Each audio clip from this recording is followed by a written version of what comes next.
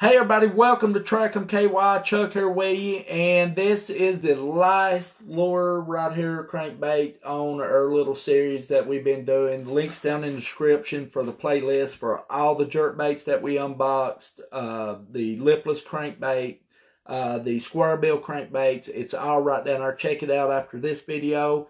Don't forget to give us a thumbs up. Don't forget to subscribe to our channel and hit that notification bell. That way you'll know when we're uploading right here at YouTube. But today, guys, we're looking at the Norman crankbait right here. This dives 11 to 17 foot deep, and we will unbox it and just take a quick look at it.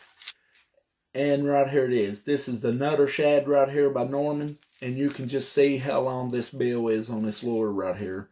It's got kind of a bluish purple back to it.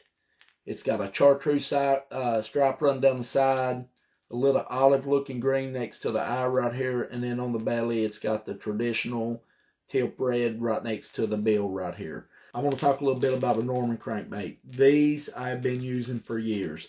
They have never let me down. I've beat them against rocks. I've hit the banks with them. I've hit a lot of cover with them, and some of these Norman lures that I've got still to this day, a lot of the paint is gone off of them and they're still catching fish.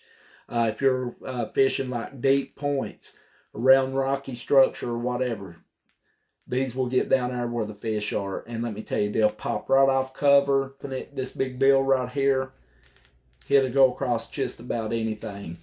If you don't have any of these in your lineup, I suggest you to pick you a couple of these up.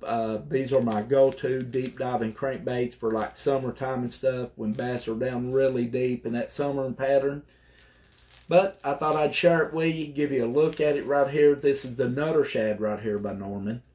And don't forget to check the other videos out, like I was saying, down in the description. Also at the end of this video, guys, follow us over on Facebook. Over on Instagram, we're getting ready to get a TikTok started up, and a couple of more social media sites that we're going to be going on and stuff. We'll have that more about that in the future.